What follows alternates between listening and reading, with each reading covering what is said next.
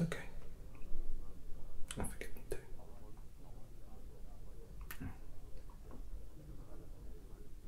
Overnight.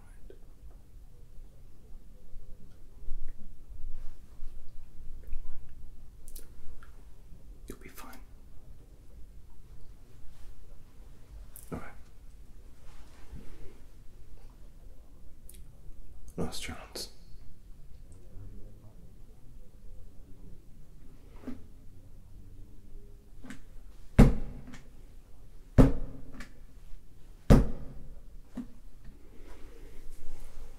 Brothers, assist me in opening the lodge.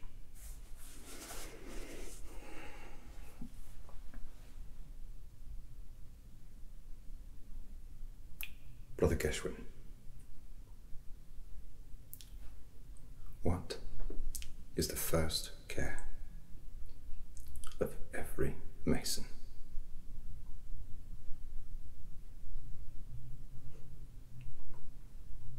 To see that the lodge is properly tiled. That's right. So, direct that duty to be done.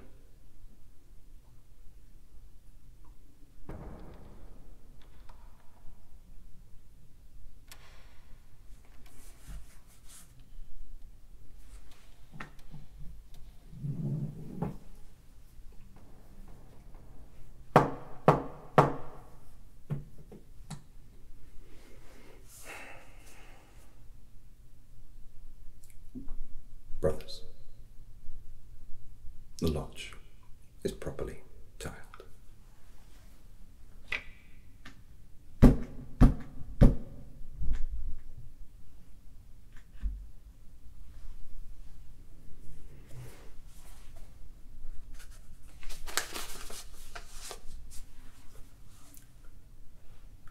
Brother Griffiths, the next care. That's right. To see that none but Masons are present.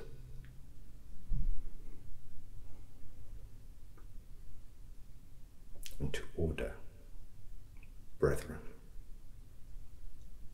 in the first degree.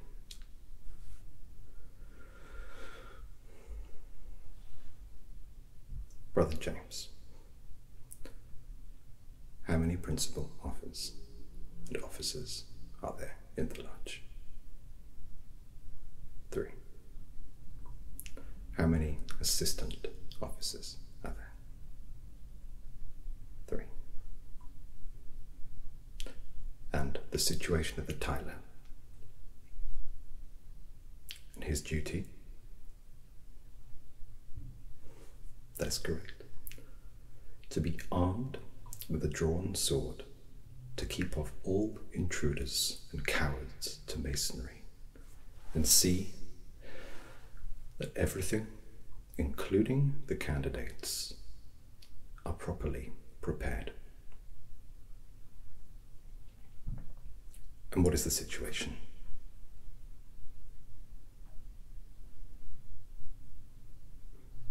In his duty? That is correct. The duty of admitting Masons upon proof, receive the candidates in due form, and obey the commands.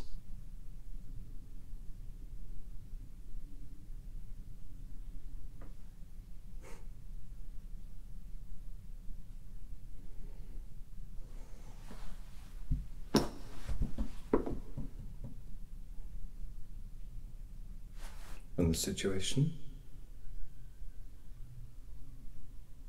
and his duty. That is right. To carry all messages and communications from and to Masons, and to see that the same are punctually obeyed. And his duty? To bear all messages and commands and await the return.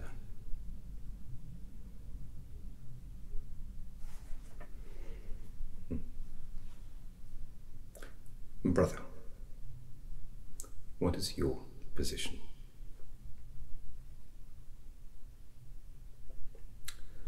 To mark the sun at its meridian, to call the brethren from labour to refreshment, and from the refreshment to labour, that profit and pleasure may be the result. And just to remind you, and for the benefit of our new candidate, we are not a secret society. We are a society with secrets.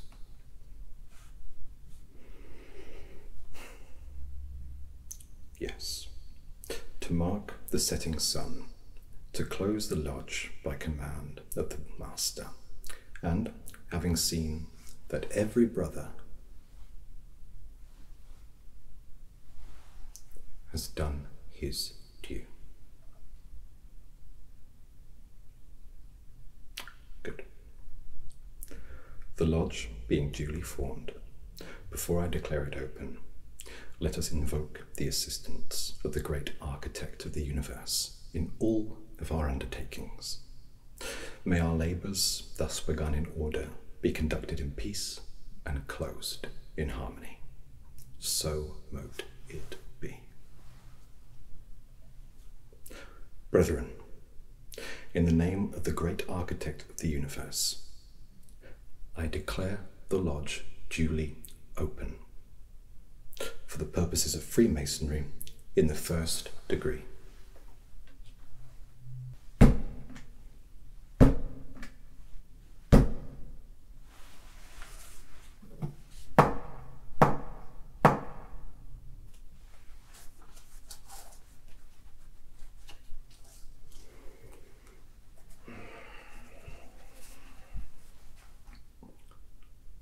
Brother, there is a report.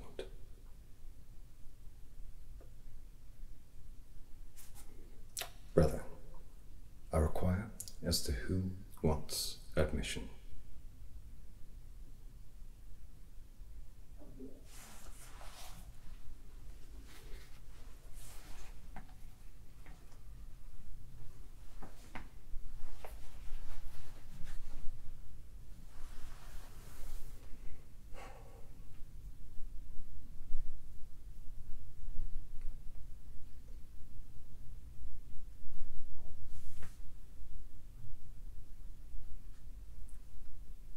Whom have you there?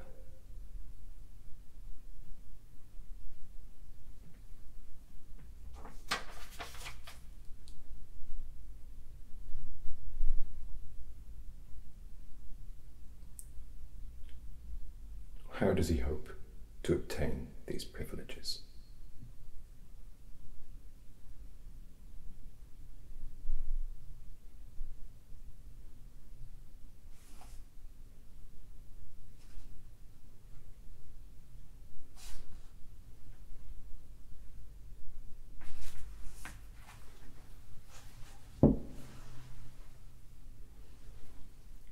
The tongue of good report has already been heard in his favour.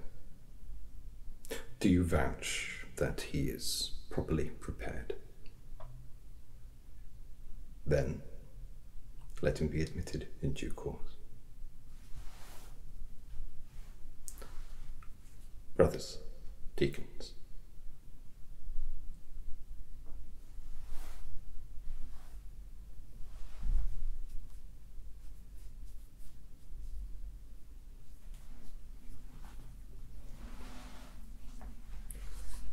tell me, did you feel anything?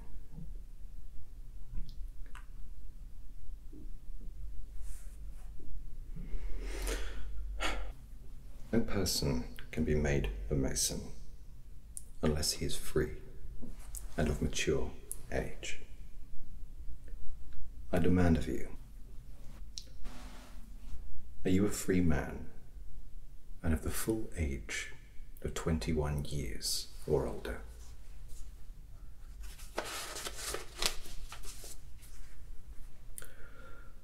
Thus assured, I will thank you to kneel while the blessing of heaven is invoked upon our proceedings.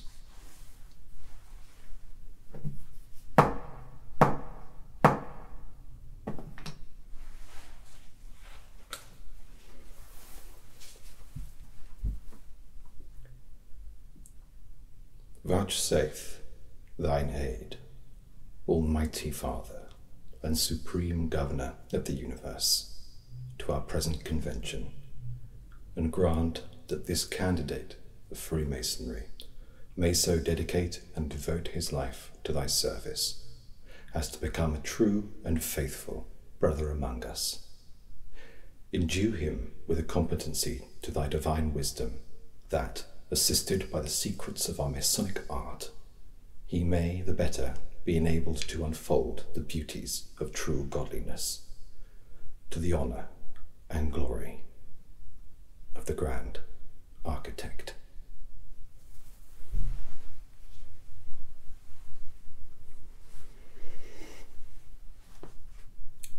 So mote it be.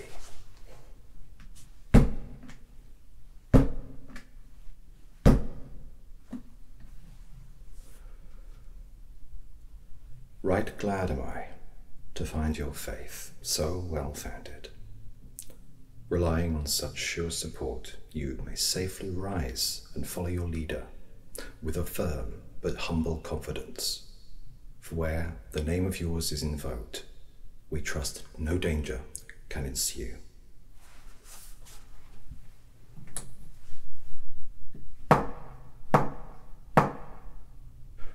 The brethren will take notice that the candidate is about to pass in view before them, to show that he is the candidate properly prepared and fit to be made a Mason.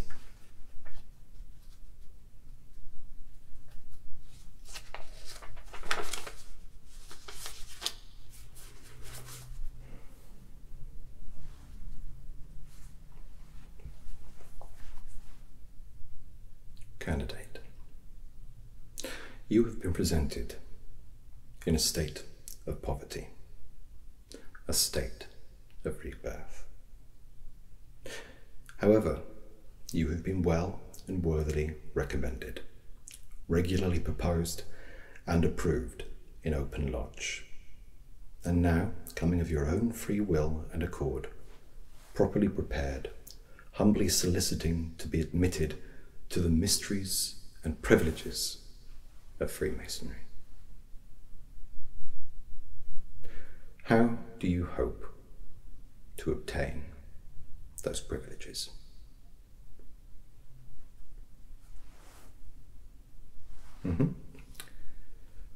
By the help of your God, your chosen God, and being free and of good report. Enter free and on good report. How do you hope to obtain these privileges? By the help of your God, and being free and of good report.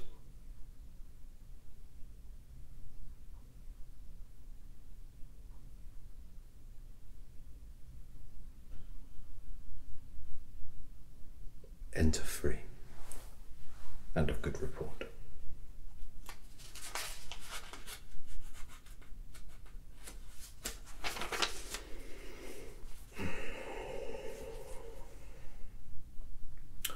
Brother, your presentation shall be attended to, for which purpose I shall address a few questions to the candidate, which I trust he will answer with candour.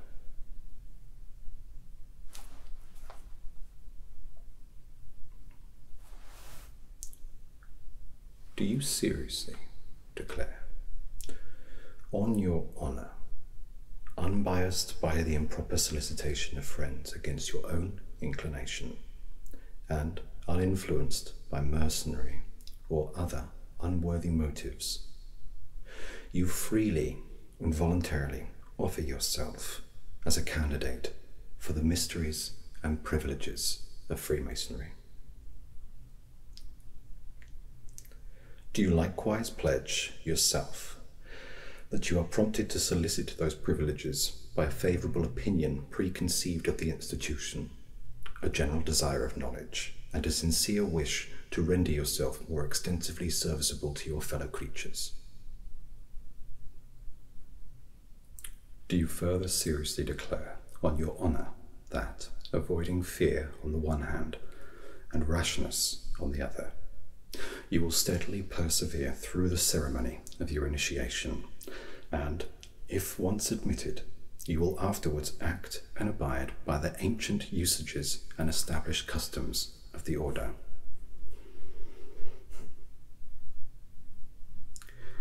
Brother, you will direct the candidate to advance to the pedestal in due form.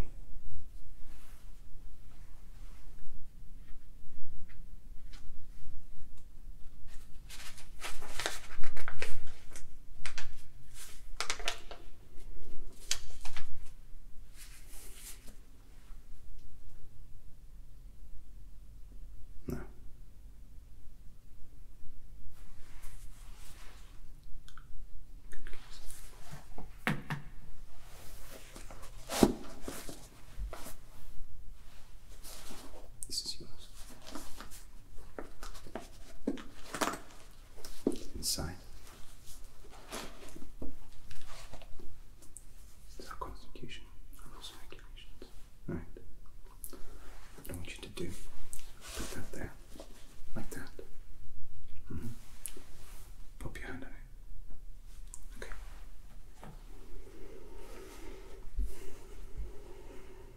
Now, it is my duty to inform you that Masonry is free and requires a perfect freedom of inclination in every candidate for its mysteries. It is founded on the purest of principles of piety and virtue. It possesses great and invaluable privileges, and in order to secure those privileges to worthy men, and we must trust to worthy men alone, vows of fidelity are required. But let me assure you that in those vows there is nothing incompatible with your civil, moral, or religious duties. Are you therefore willing to take a secret oath, founded on the principles I have stated, to keep inviolate and secrets and mysteries of the order?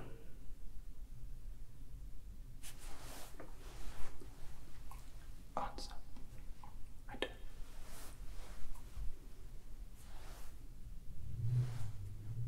Good. Then you will kneel on your knees, formed in a square. Give me your right hand, which I place on our constitution.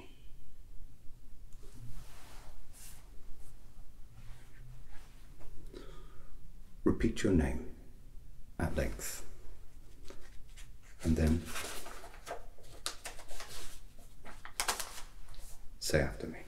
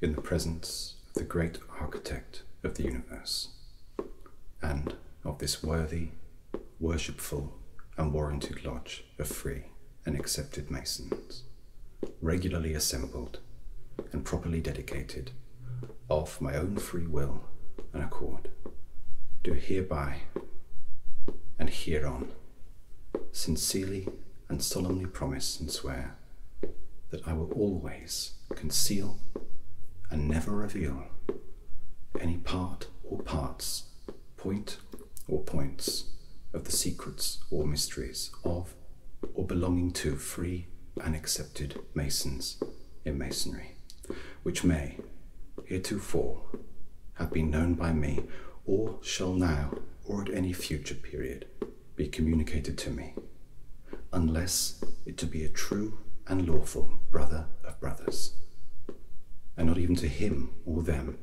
until after due trial, strict examination, or sure information from a well-known brother that he or they are worthy of that confidence, or in the body of a just, perfect, and regular lodge of ancient Freemasons.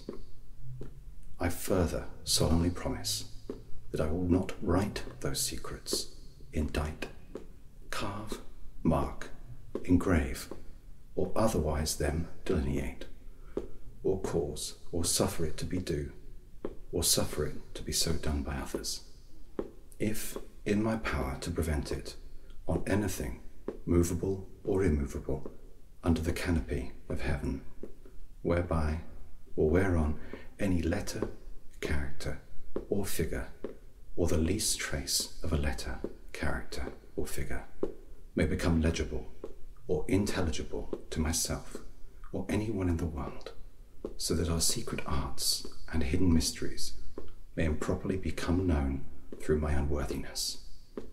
These several points I solemnly swear to observe, without evasion, equivocation, or mental reservation of any kind, under no less a penalty on the violation of any of them, that of having my tongue removed. So help me, Universal Grand Architect, and keep me steadfast. This is my oath.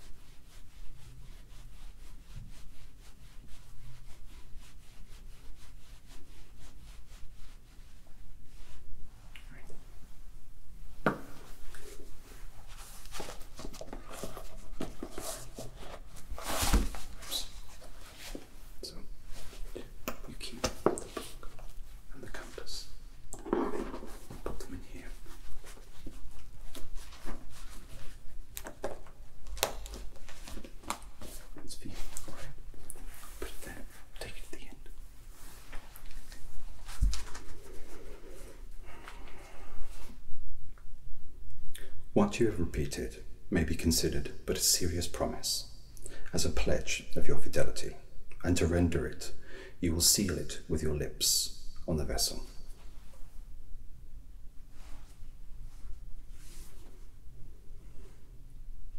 Let the blessing be restored to the candidate.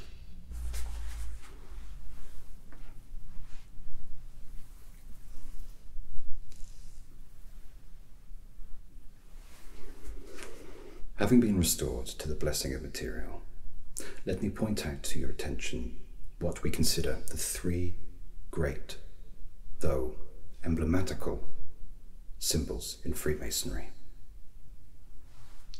The sacred writings are to govern our faith.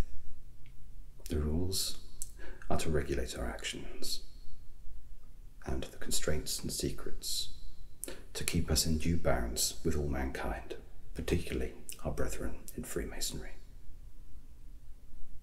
Rise, newly obligated brother among Freemasons.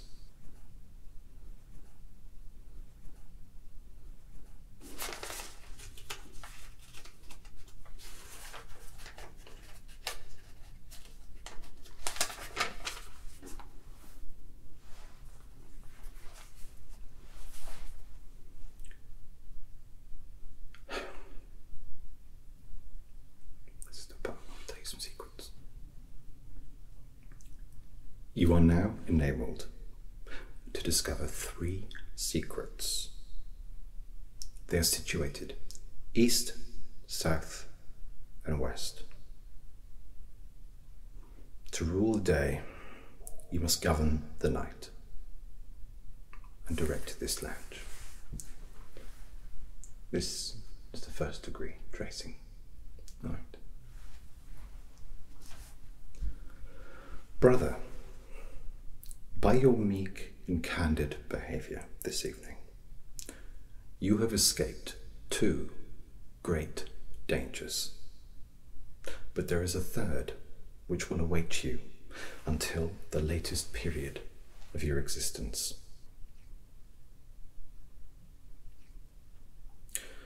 The dangers you have escaped are those of death. 1, upon your entrance to the lodge.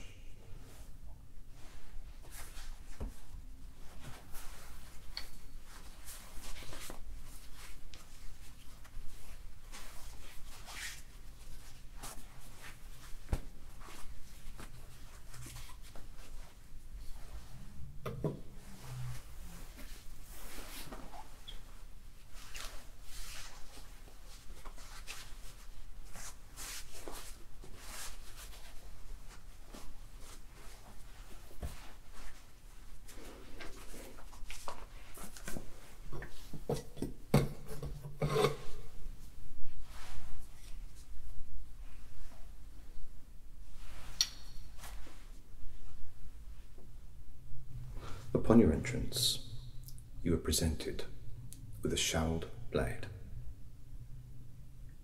Had you rashly attempted to rush forward, you would have been accessory to your own death, whilst the brother who held it would have remained firm and done his duty.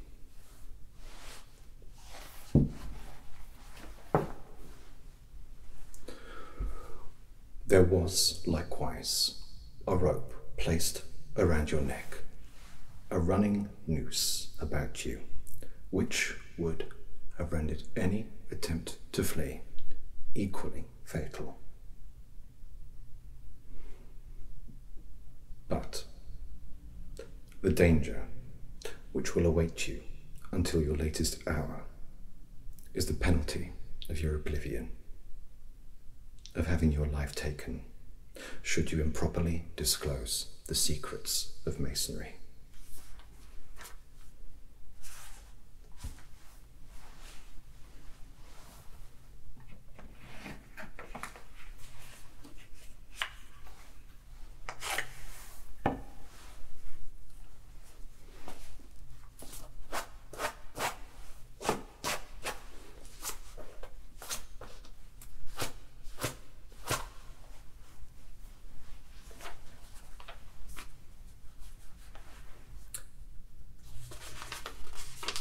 I am now permitted to inform you that there are multiple degrees of Freemasonry and peculiar secrets restricted to each. These, however, are not communicated indiscriminately, but are conferred on candidates according to merit and abilities. I shall, therefore, proceed to trust you with the secrets of this degree, or those marks by which we are known to each other and distinguished from the rest of the world, but must premise your general information that all secrets are true and proper to know a Mason by. You are therefore expected to stand perfectly erect, your feet formed in a square, your body being thus considered an emblem of your mind, and your feet are the restitute of your actions. You will now take a short pace towards me. Thank you.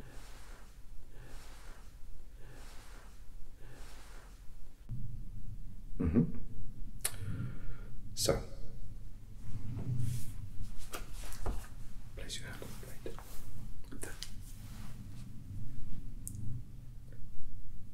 This is an allusion to the penalty of your obligation, implying that as a man of honour and a Mason, you would rather have your hand cut off than improperly disclose the secrets entrusted to you.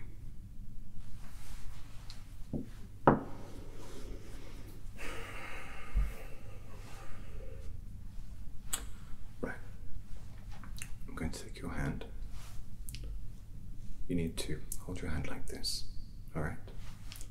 And when I take it in my own, maintain that position, place your ring finger on your right hand, always your right hand, upon my wrist, my artery, all right? With the middle finger, which is your own artery, on top, okay?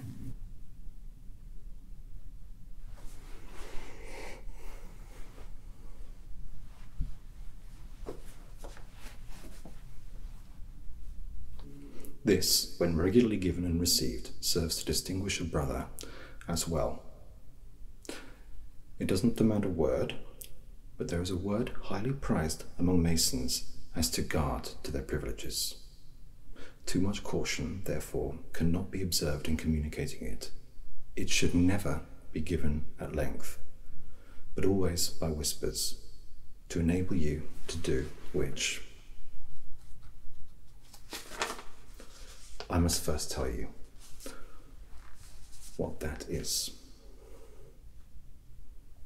The word is respite.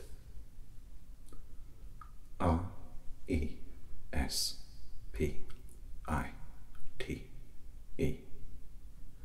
Respite. R-E-S-P-I-T-E.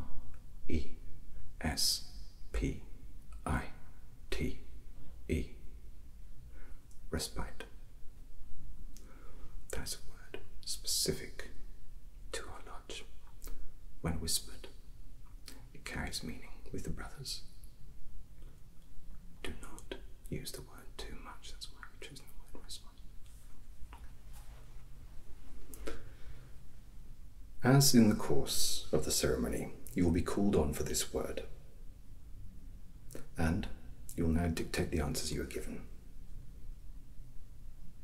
So, the Grand Architect. What does it demand? A word. Give me that word. Respite.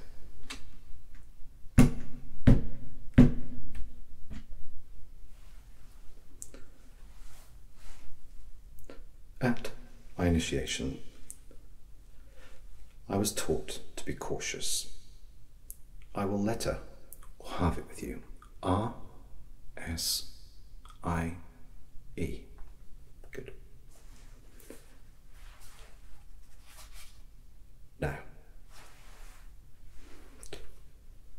there is another word, a word that is sacred to all lodges. This word must only be spoken in complete confidence, and in confidence of self, that the person you are talking to, having completed the handshake, is a brother, trusted and true. The word is Boaz.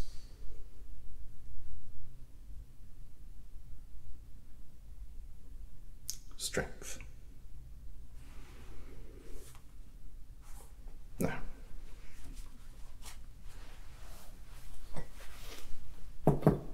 the sheath that was to be your doom is now your prize. Put both your arms in, like that. That's it.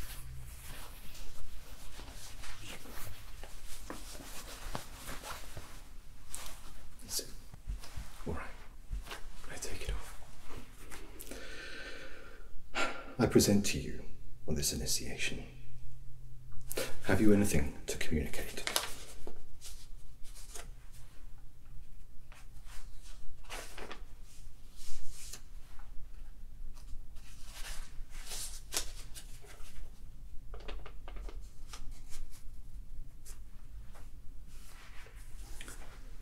You are now free of bondage.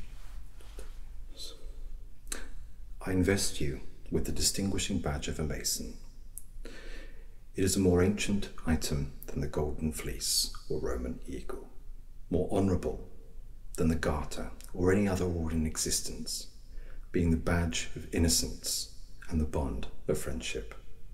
I strongly exhort you ever to wear and consider it as such, and further inform you that you can never disgrace the badge, and it will never disgrace you. Let me add to the observations that you are never to put on that badge should you be about to visit a lodge in which there is a brother with whom you are at variance, or against, or whom you entertain animosity. In such cases, it is expected that you will invite him to withdraw in order to amicably settle your differences, which, being happily effected, you may then clothe yourselves, enter the lodge, and work with that love and harmony which should at all times characterize Freemasons. But if, unfortunately, your differences be of such that it is not as easily adjusted, it would better that one or both of you retire than the harmony of the lodge should be disturbed by your presence. It is customary at the erection of all stately and superb edifices to lay the first or foundation stone at the northeast corner of the building. You, being newly admitted into Masonry, are placed at the northeast part of the lodge, figuratively, to represent that stone. And from the foundation laid this evening, you may raise a superstructure, perfect in its parts, and honourable to the builder. You now stand, to all external appearance, a just and upright mason, and I give it to you in strong terms of recommendation, ever to continue and act as such. Indeed, I shall immediately put your principles in some measure to the test, by calling upon you to exercise that virtue which may justly be denominated the distinguishing characteristic of a Freemason's heart. I mean charity. I need not here dilate on its excellence. No doubt it has often been felt and practiced by you. Suffice it to say, it has the approbation of heaven and earth, and, like its sister, mercy, blesses him who gives as well as him who receives.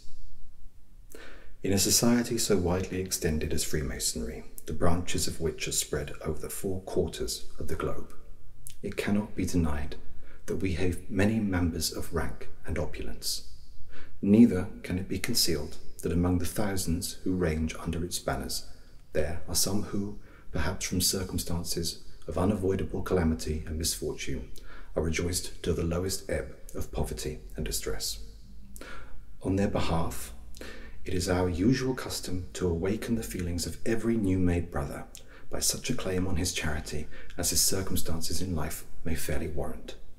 Whatever, therefore, you feel disposed to give, you will deposit, and it will be thankfully received and faithfully applied. Have you anything to give in the course of charity? And were you deprived of anything previously entering the lodge? And if you had not been deprived, would you give freely?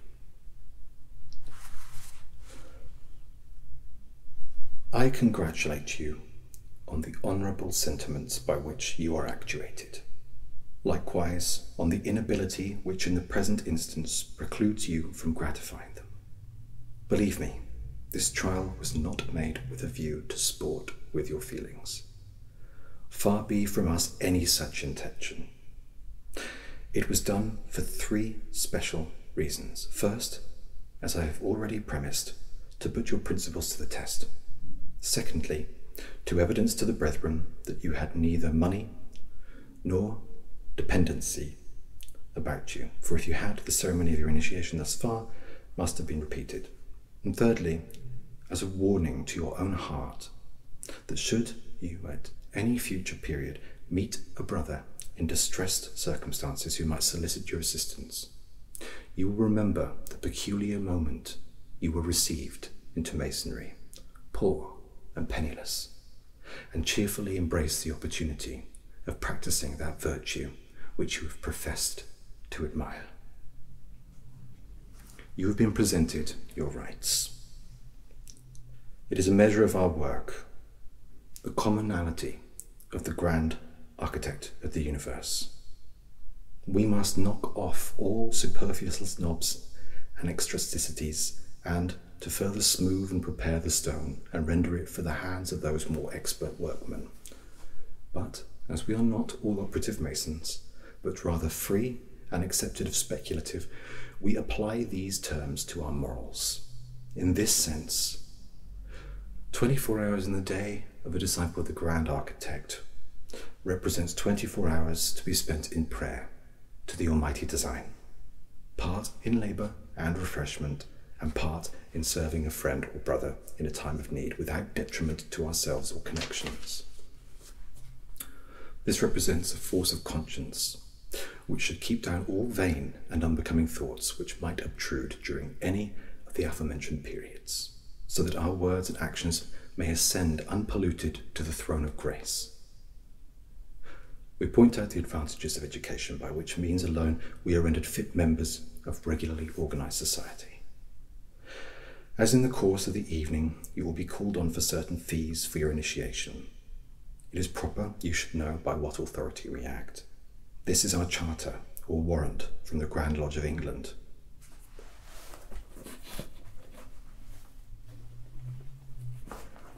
Which is for your inspection on this or any future evening.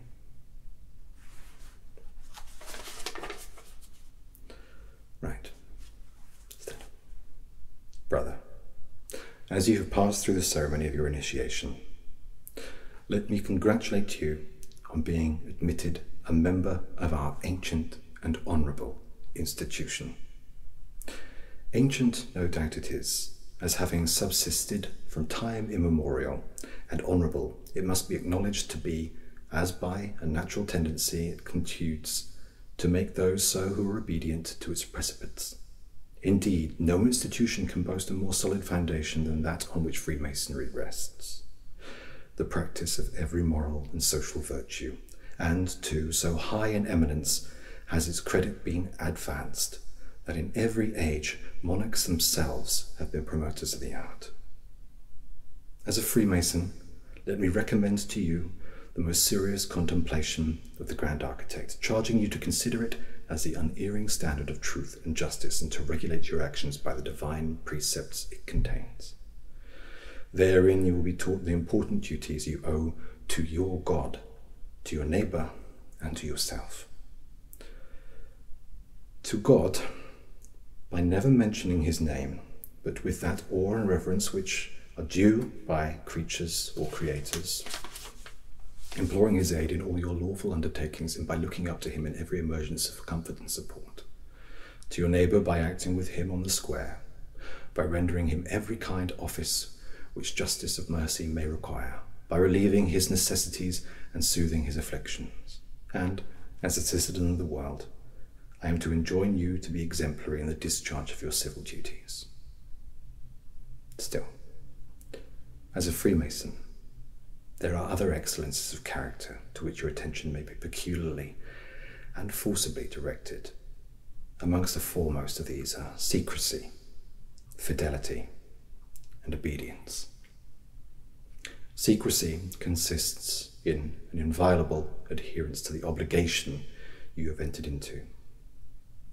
Your fidelity must be exemplified by a strict observance of the constitutions of this fraternity. Your obedience must be proved by a strict observance of our laws, our regulations. And, as one last general recommendation, let me exhort you to dedicate yourself to such pursuits as may at once enable you to be respectable in life, useful to mankind, and an ornament to the society of which you have this day become a member. To study more especially such of the liberal arts and sciences as may lie within the compass of your attainment, and, without neglecting the ordinary duties of your station, to endeavour to make a daily advancement in Masonic knowledge. from the very commendable attention you appear to have given to this charge, I am led to hope you will duly appreciate the value of Freemasonry and indelibly imprint on your heart the sacred dictates of truth, of honor, and of virtue.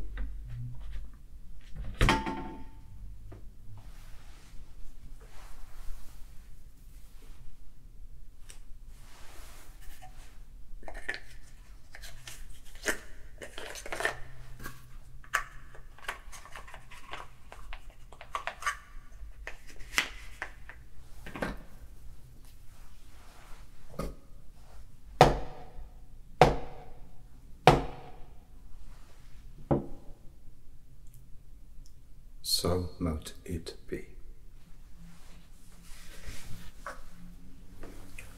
Chabulon, you stand before me as a free Mason. Free for and in life. For the glory of the grand architect of the universe.